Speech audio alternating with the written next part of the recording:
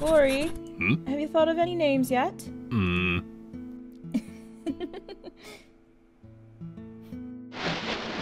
Asriel, stop it! Hey, I can still look dignified holding a baby, Mom.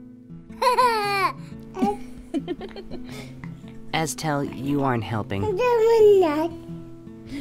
I'm gonna take a picture of this. Howdy, Frisk. Oh, hi, Dad.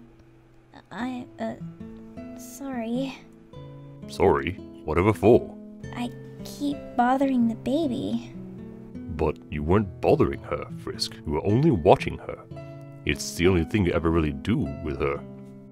And it's probably bugging all of you, so I guess I just like making sure she's okay. I just don't want to be in the way when I'm doing it. Frisk, what on earth brought this up? Why would you ever think you're in the way?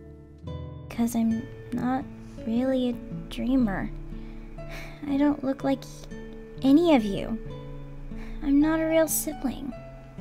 Now you listen to me, child. I don't ever want to hear you saying something like that. You are as much a dreamer as any of us. Asriel will look up to you as much as she will Asriel. She will need you both as she grows. It does not matter what anyone says. You are a part of this family.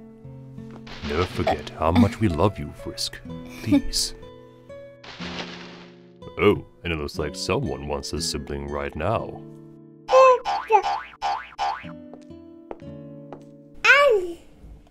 Go on, Frisk. No need to be afraid. She cannot bite. She has no teeth.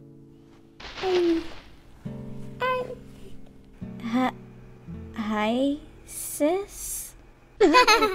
Oh, I told you she loves you.